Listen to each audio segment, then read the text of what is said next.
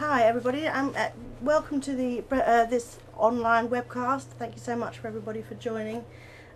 Today I'd like to introduce myself. I'm Ruth Darvill and I'm here today with Guy Collins, and I'm going to be talking about online research methods, my own research and other people's, some thoughts about and examples of online health research using the internet.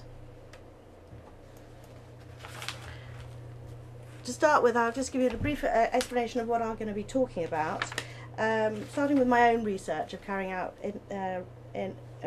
research using the internet, and then I'll give a few examples of other people's work who have using the internet at the moment to show the diversity of the different kinds of work that's going on at the moment. I'm going to talk through some of the potential benefits and challenges of using the internet, and talk about some of the ethical issues that came up as well during my own research and that other people have come up with. And in particular, we'll be raising the issue of anonymity on the internet.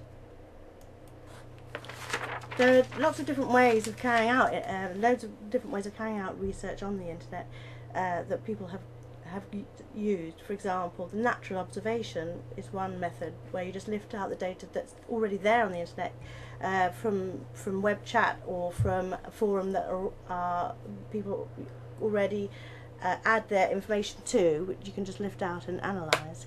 Then there's online surveys, exactly the same as postal surveys, but using the internet as a mediating factor. And interviews which can be carried out in real time, or synchronous or asynchronous, or discussion groups. I wanted to give a few examples of some of the research that's going on at the moment.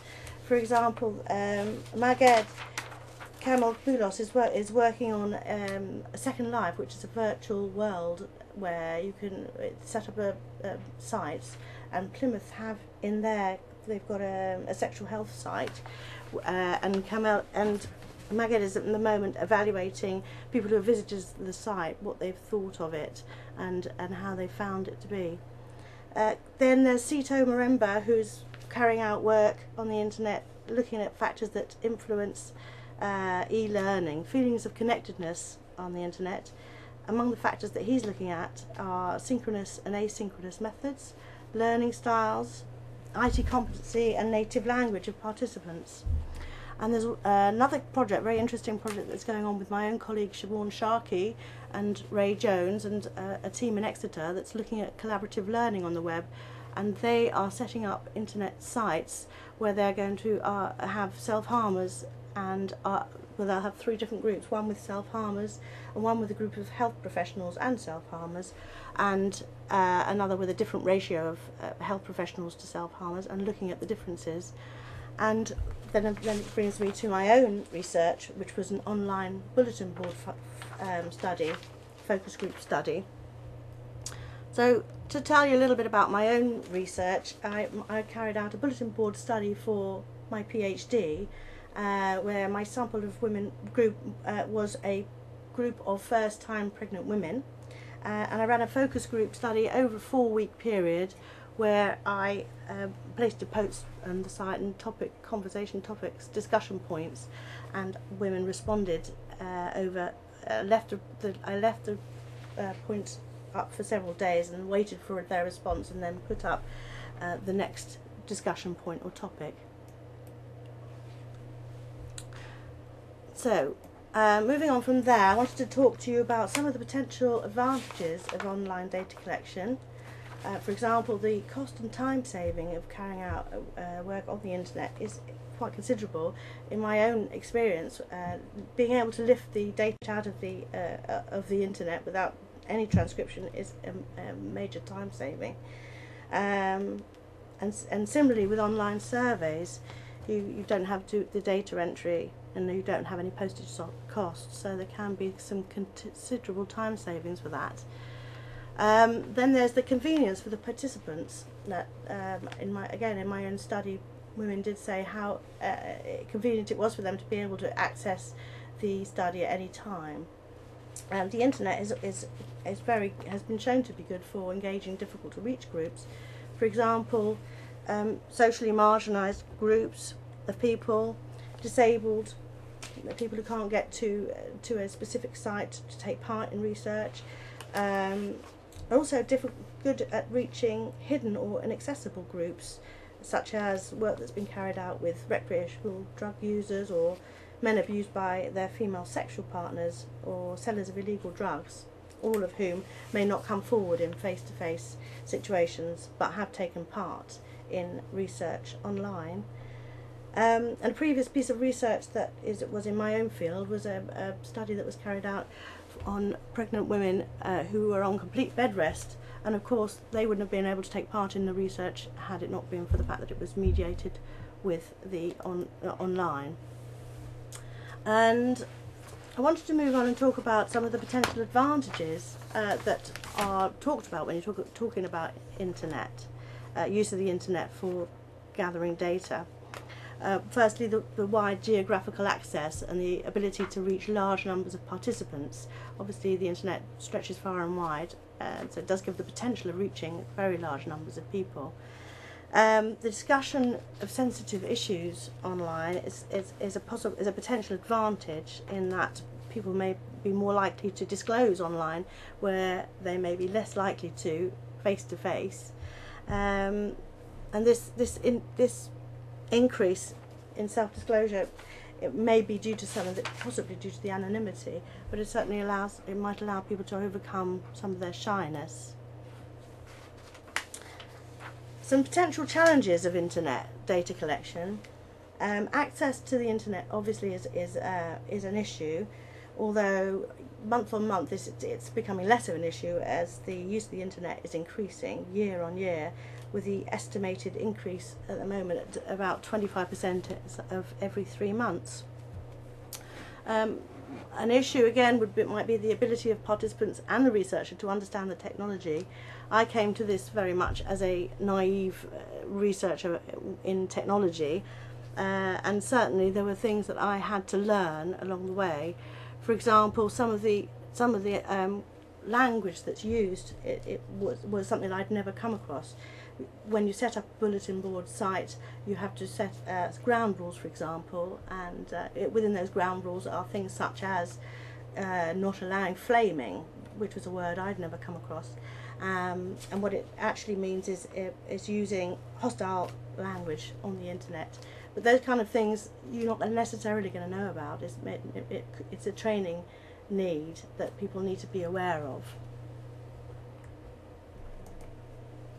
So in my own study, the first thing I did was I went to Sito Maramba, who very kindly helped me set up the bulletin board study, and we developed a private bulletin board template to suit the study, and Sito helped me to make the site look how I wanted it to look, and train me in how to use the system. Recruitment of the study, despite the fact that some of the potential benefits I've mentioned are the wide geographical access to the internet, I didn't find that to be the case. What I did was I went to about 7 already existing fora for pregnant women and asked the moderators if I could place an advert onto their site, and which they make a small charge for. But I got few responses that way, and in fact I found by sending it to my own distribution lists and asking people to send it to their distribution lists was the way that I had most people came into my study. Now, I brought up this discussion point. I'm hoping that people will respond to this by now going into the chat room and putting their thoughts on this. And that is, are there any differences in the ethical considerations between traditional methods and online methods? I'll give you a few minutes to have a think about that and actually post into onto the site so we can have a look, and I'll come back in a minute.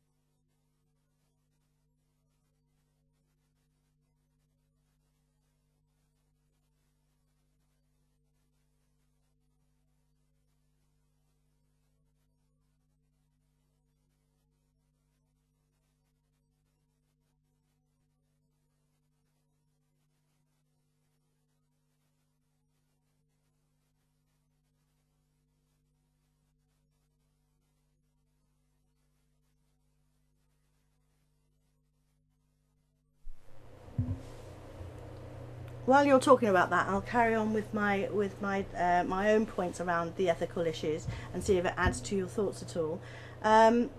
Getting informed consent for my study. In my study, what I did was once people had contacted me, I sent them a link that took them to a page, a registration page, which had the patient information on it, and at the bottom of that I had two tags. One was a tag that said I consent to take part, and one was a tag that said I don't consent. So if people consented, then it took them through to where they could register and begin to post. But there are issues around informed consent online. It may not be quite so clear cut to gain consent online, and it may be that some ethics committees may still insist on a signature. So it's something that it's not necessarily possible to tell who is consenting to take part and whether they are who they say they are. Confidentiality is another issue that comes up, because it's not always possible to offer confidentiality as it can be in face-to-face. Filing cabinets can be locked, desks can be locked, and rooms can be locked, but it isn't possible necessarily to destroy information that's written on the internet. And it may be that law enforcement agencies can subpoena research data as well. Who is taking part is an issue, particularly if you need to people to be over 18, if you're dealing with sensitive issues, because there is actually no way of knowing whether people are over 18 or not, even if they claim to be. Then there are data protection issues. The information online can be tampered with. Data stored on the internet is open to problems caused by viruses, bugs and hackers, and easy to guess passwords. And if sensitive issues are being discussed, that could be an issue. People could eavesdrop, for example, which is where the offering of confidentiality becomes a little bit blurred. Similarly, what is private and what is public, there's a very definite blurring of public and private places on the internet. And whilst people believe their communication to be private, in fact the responses on the internet are traceable, and research conducted online does leave a permanent trace. So it is an issue, and we need to be careful how we reassure participants that their responses will be kept confidential. There are ways of encrypting data, but that requires more technology and more expertise. The next issue I want to talk about, which really has come up in a lot of what I've talked about, is anonymity. In my own study, what I found, I asked women to select a pseudonym and to remain anonymous from each other so that they could feel comfortable talking to each other. And at the end of my study, I asked women to talk about how it felt to use a pseudonym, and many of them said that it allowed them to be more honest and open in their discussions. And one woman even said it not only did it allow her to be more honest with other people in this group, but to be more honest with herself, which shows that there can be a definite benefit from confidentiality. But there is this issue about how you couch the anonymity along with the confidentiality, and it needs to be carefully considered. It may be that it could be that people listening in here now might have an opinion on this, because there's a very fine line between what you can offer in terms of confidentiality online or anonymity, and there are various issues that have come up for me. Now, this is a slide which shows a cartoon from the New Yorker, and what it says is, on the internet nobody knows you're a dog, and it very clearly shows that a good point about using the internet for research. It's not always possible to know who is on the other side and whether they're being honest. And the quote, "on the internet nobody knows you're a dog," comes from a very useful reference which I'm putting up here for you now, and if anybody's interested, it's a very good reference looking at anonymity in internet social interactions. And I'm sure that this is being saved, so you can come back to this slide. Leave it up there for a moment so that you can take the reference down.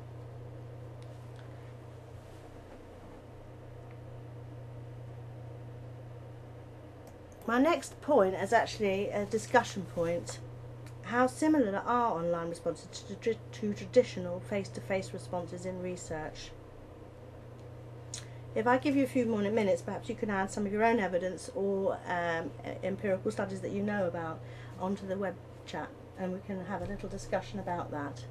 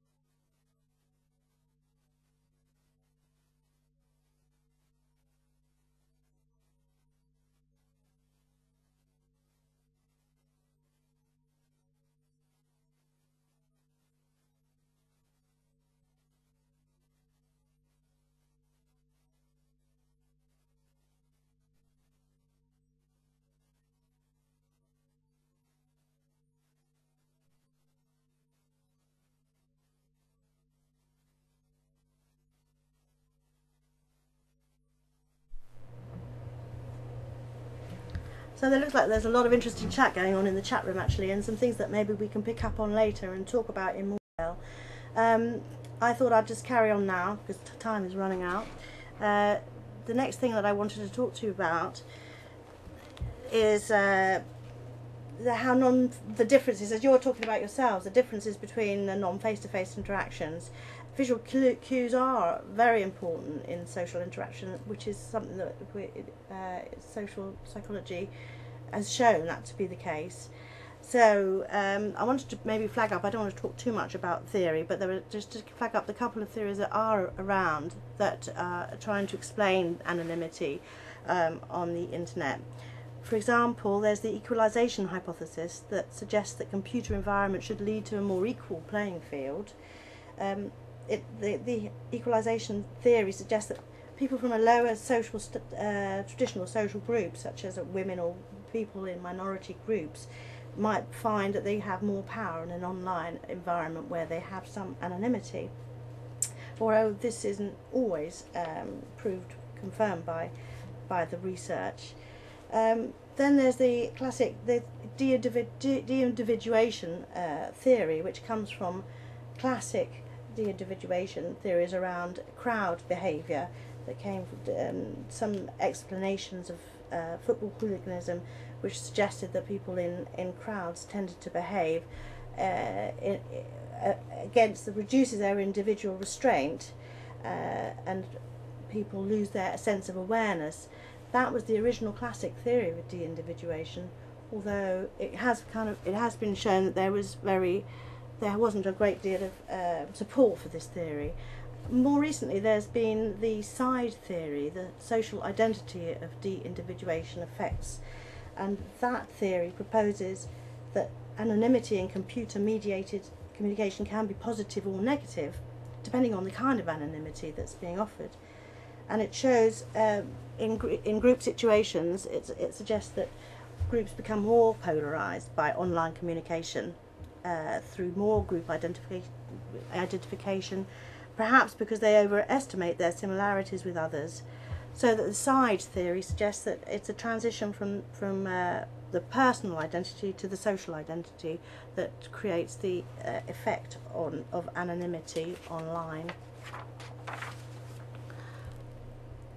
I wanted to end my part before I pass over to Guy, who's going to talk to you about his experience of online research, just to give you an indication of some of the pros and cons that I found myself. I found the using the online method produced very rich data, and I also found that all the respondents in my study participated fully, in that I had 16 women taking part, and for every topic that I put online I got a response from all of them, which was great.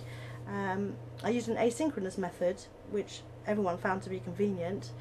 The immediate access to the data was of course a real bonus. And I have found it to be a really useful and exciting way to carry out research, but it's also given me a lot to think about in terms of ethics. In terms of cons, the recruitment wasn't easy in my case, and I did find in the end that I did have a fairly limited sample, and that's an issue which often happens in research, but something which wasn't solved through internet use. So thank you very much. I will now pass you over to Guy, who we'll just spend a minute or two changing our slides around, and I'll leave you to chat in the room.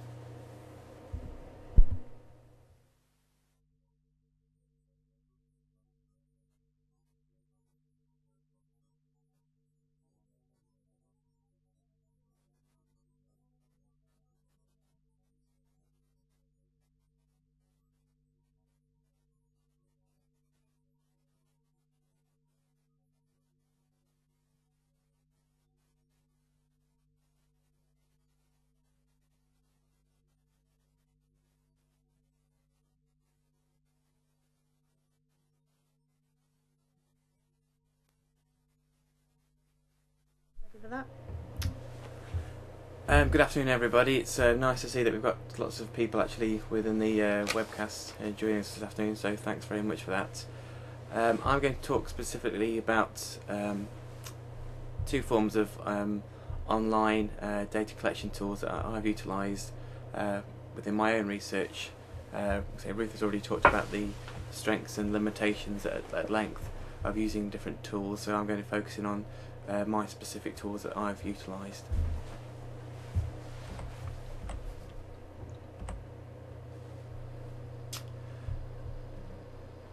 I'm going to just give you a bit of a brief background to why I'm actually utilising these tools within my research. and then I'm going to talk about examples, which are one are the use of an online questionnaire that I've utilised, and the second example, the use of an asynchronous discussion software.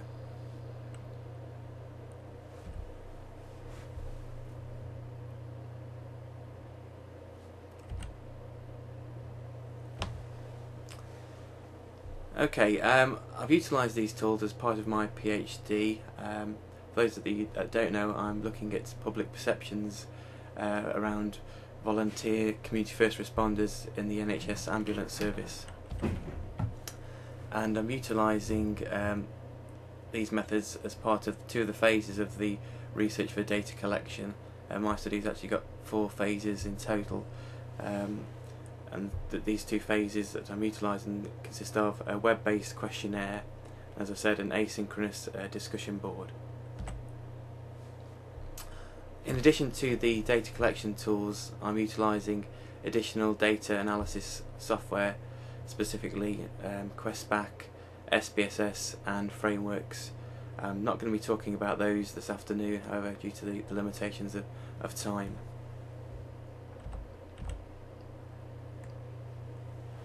So, first of all, I'm going to talk to you about the use of an online questionnaire. Ordinarily, sampling for online questionnaires have defined populations, whether that be demographic, looking at specifically age, gender, location, etc., or specific activities or interests that the target population are involved or interested in.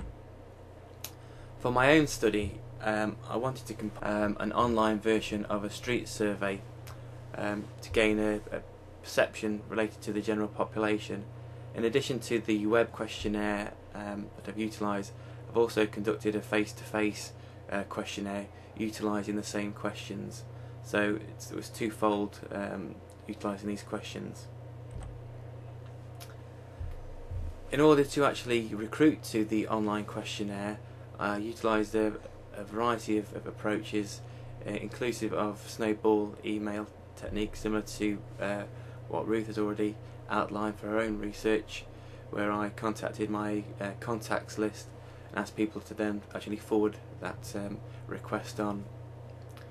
I also set up a social network group on Facebook, which I'm going to show you a slide for in a moment, and I also put links on different forums or fora as well, inclusive of Gumtree, Toluna, one on Tiscali. I didn't actually outline on those forums what the research was actually about. I just asked participants to actually have a look at the questionnaire, and the reason I didn't outline what the research was about for several reasons. One reason being that I felt that if I told people what the research was actually going to be about, they may feel that, well, I don't know a lot about that subject already, therefore I can't answer the questionnaire.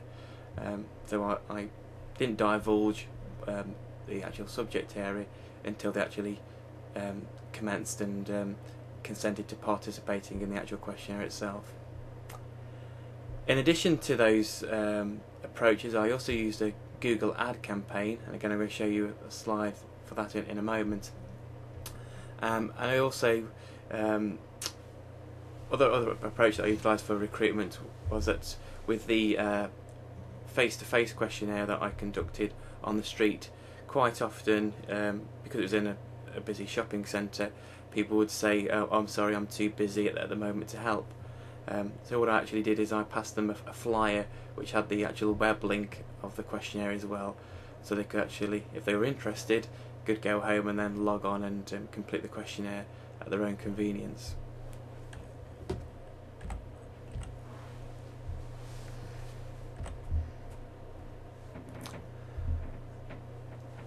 What I'm going to ask you to just have a think about now in the chat room together are what do people actually think about the validity of using self-selecting samples as I've outlined here, and secondly, have you got any suggestions about how the sampling could have been carried out differently here specifically?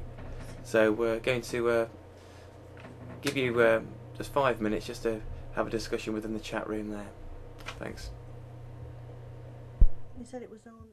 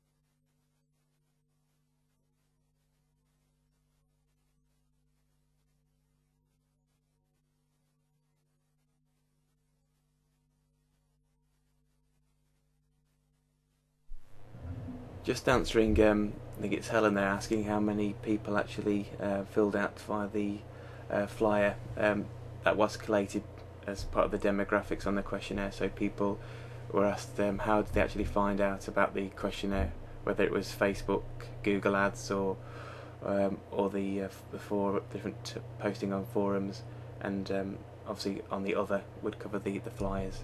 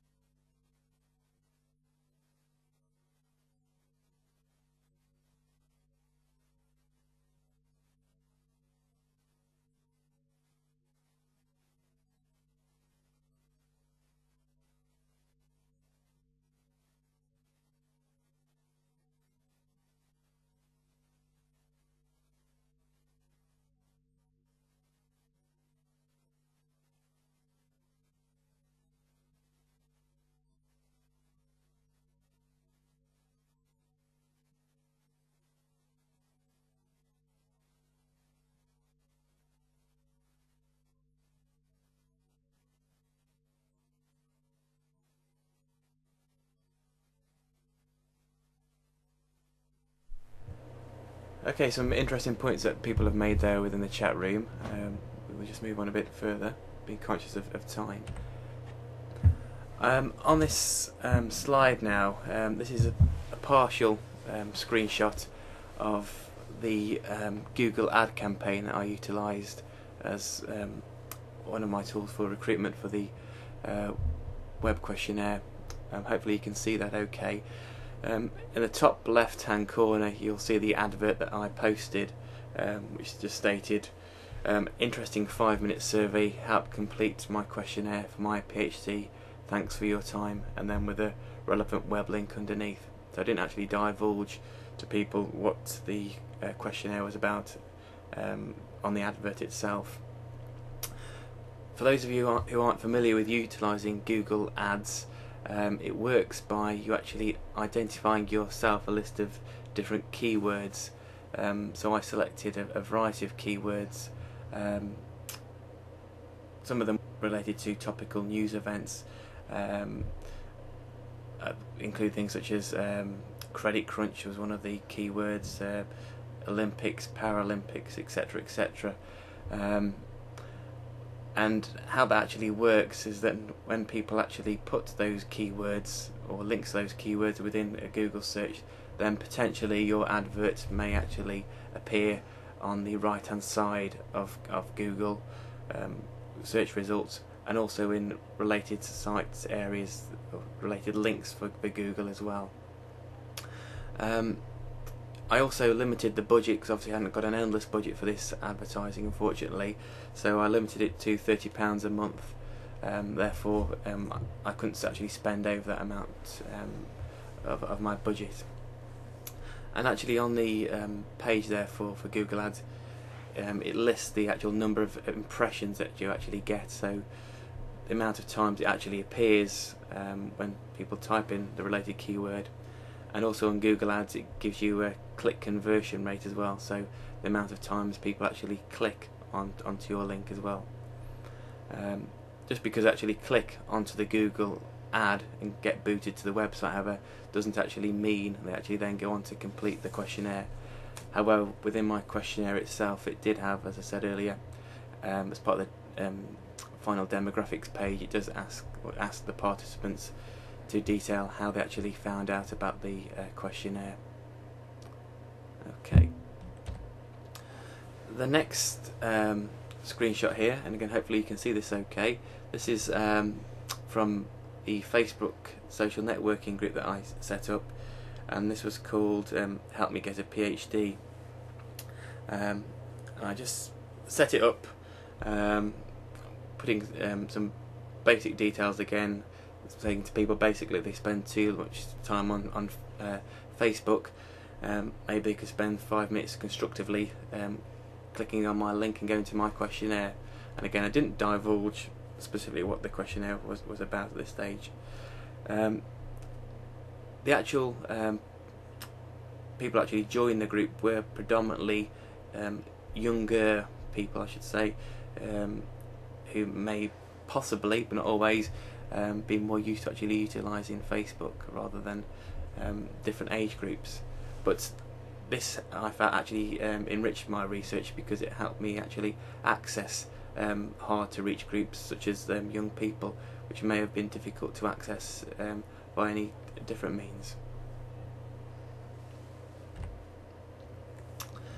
The next slide gives you a screenshot there of the web questionnaire that I utilised, and this was conducted within Questback.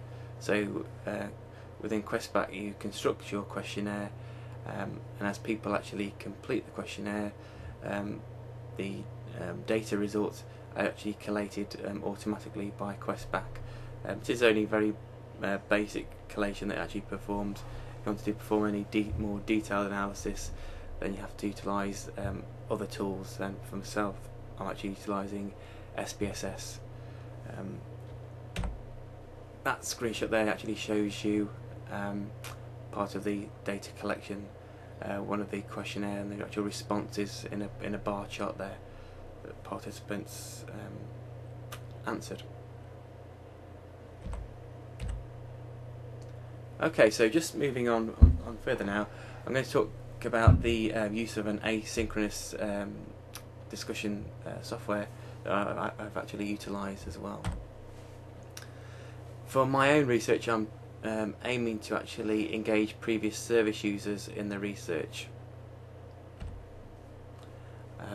I'm still in the process at the moment of getting IRS ethics approval for this phase, and I've got ongoing discussions with an NHS ambulance organisation with reference to actually identifying their previous service users. So I'm going to identify service users within the last 2 years who have accessed the Community First Responder scheme. The forum will actually utilise bulletin board software, which has been adapted, and it will actually be asynchronous. Just touching on something that Ruth has mentioned, and we've actually discussed within the actual chat room as well. Within my own bulletin board, participants have the option with their username of actually choosing whether they actually want to utilise a pseudonym if they want to maintain their anonymity. With my own bulletin board, it's not open to the general public. However, people will actually be invited via letter, and as I said, I've got their personal details. Will have their details sent via the ambulance service to participants, and then people actually have a simple code to actually put in onto the website, which will allow them access, and then they actually register and consent to participating in the research and choose their own username and password for future additions to the discussion board.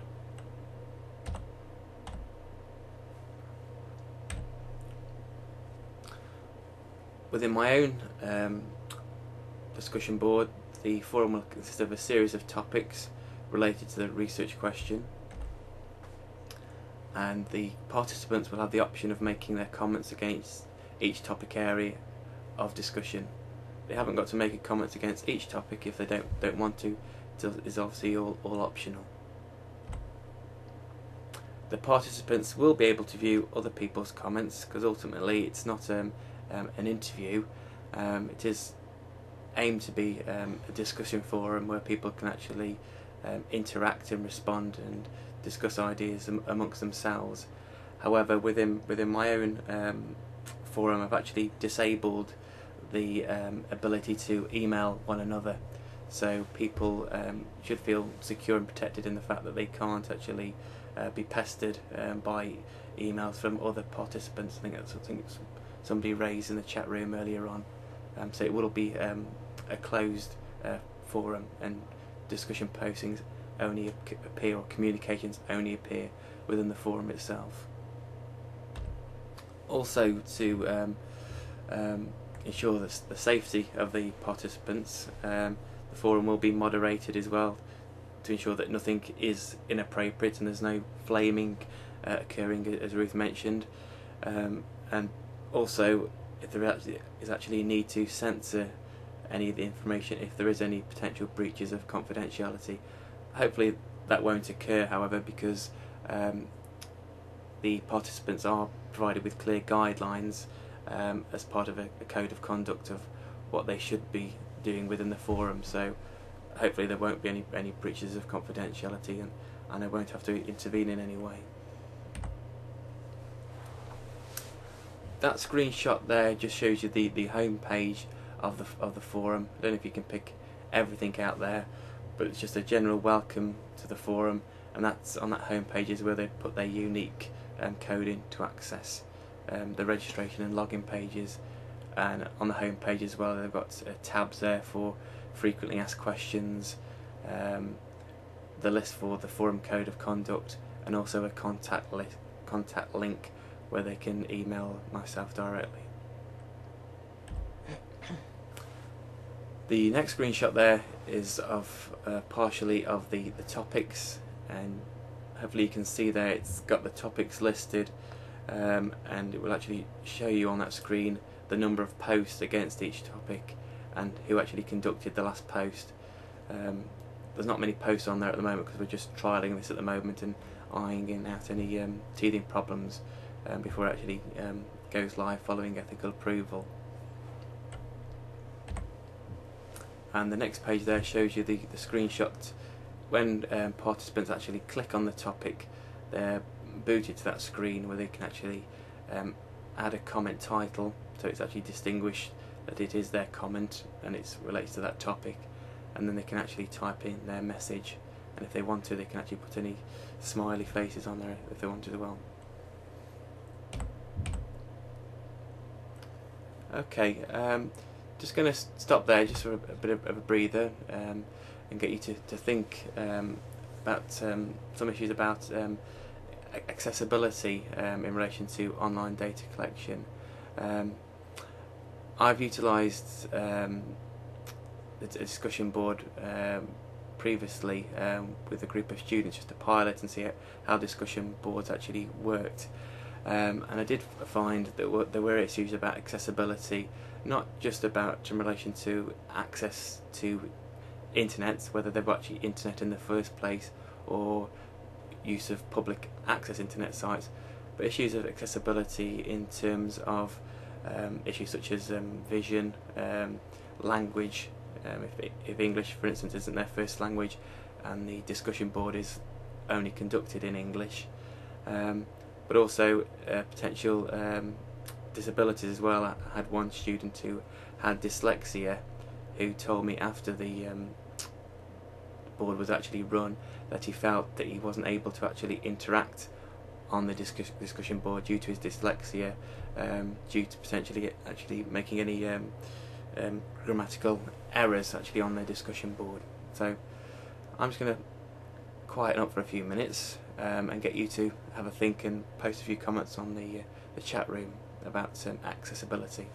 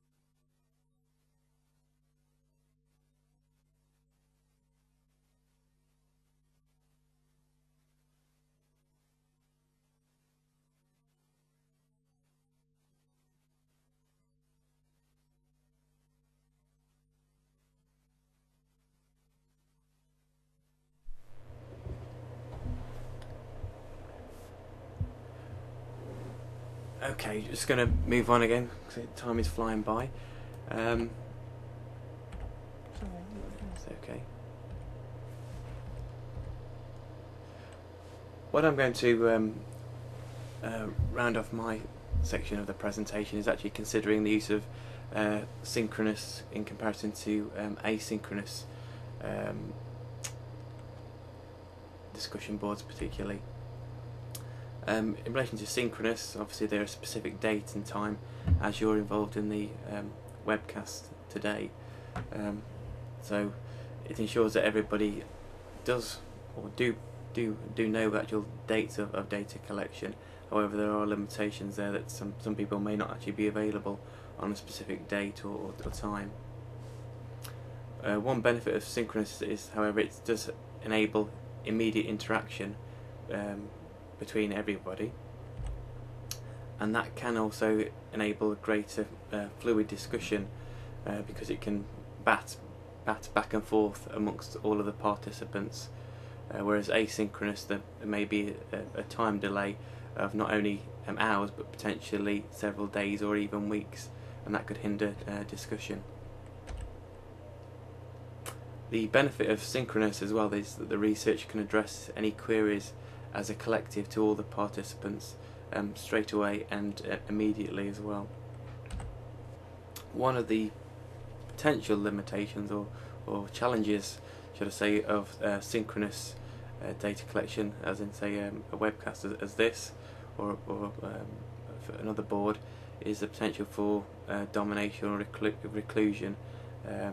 Going back to some of the theory that Ruth mentioned earlier on, is that some people may have greater confidence levels and therefore may appear to actually dominate the actual dialogue, whereas other people feel that they can't actually participate because other people are dominating the discussions.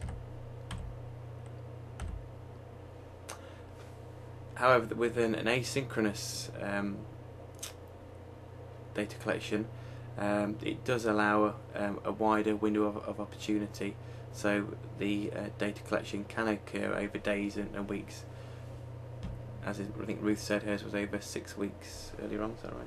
4 weeks. 4 weeks, sorry, 4 weeks.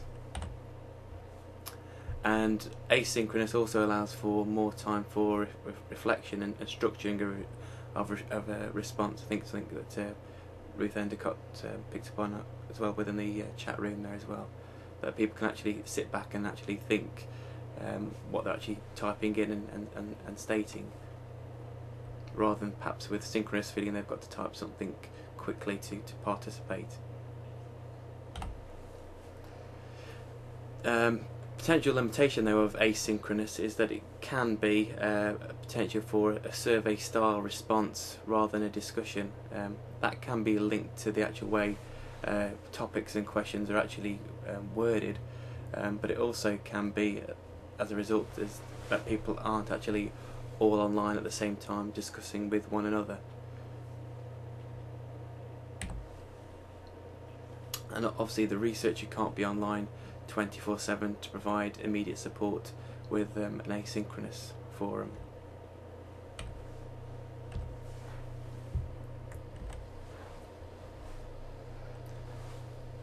Okay, so discussion points, we've already discussed 1 to 3, so I think it's quite timely just to finish up on question number, or discussion point number 4 there, and that has anybody else within the chat room today, have they used online data collection in similar approaches to either myself or Ruth, or if they use any different approaches that they'd like to share with both us and other people within the chat room. So we're going to go over to the chat room just for about 3 minutes, I think, that we've only got, and then we'll wind it up so we finish bang on 4 o'clock for everybody. Thanks very much.